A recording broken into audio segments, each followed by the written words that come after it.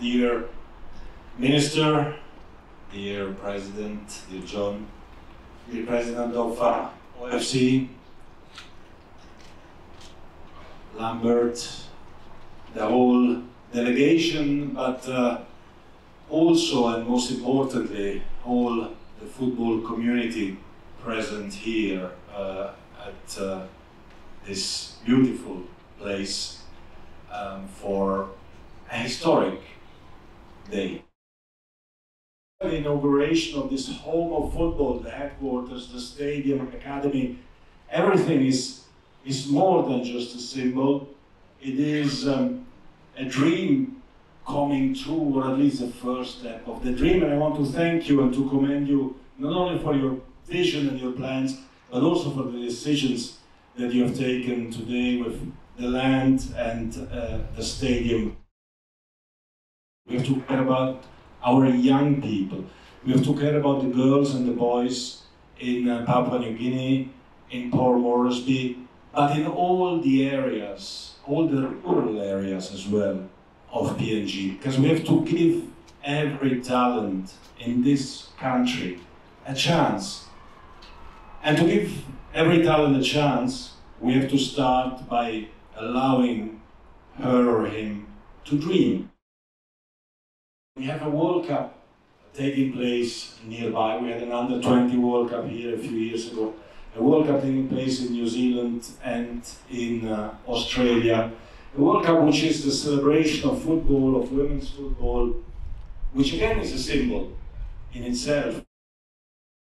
Let's work together.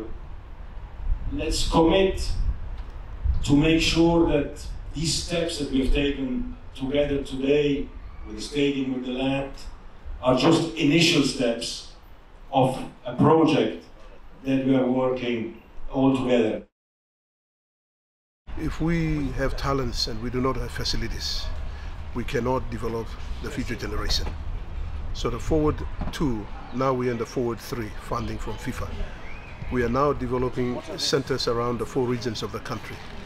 Today here in the southern region, we're going to be building up facilities, place where the youth, the national teams, everybody could come and live here, train, building the high performance center so that we develop the talents in our own academies. The government of Papua New Guinea has launched a major program called the Go Rural of Global. Now, what does that mean? Very briefly, Mr. President, is that we don't want to see soccer only here in Port Moresby or Leo in the urban centers, because I have young people living in the rural parts of Papua New Guinea who are equally skilled and talented. And the talent is bursting in those young people.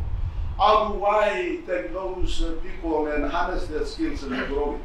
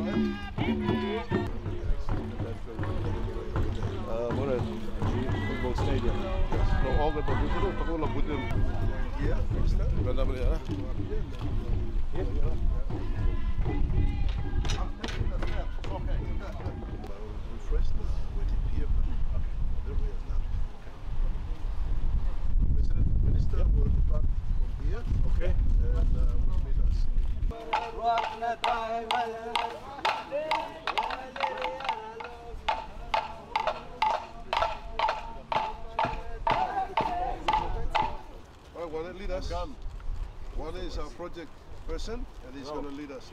All right, let's go. Let's go. So they're renovating the whole building here. Yes. More or less the entire function for the PNGFA fence here. Yes. Right. First floor up to the second floor. And all this is renovated. To the Forward 1,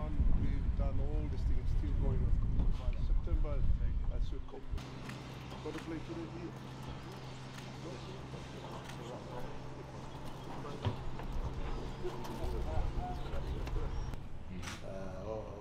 everyone is tuning in, and I've made myself a commitment. If Australia makes it to the final, I said I will fly down to watch the. Excellent. Wait for you.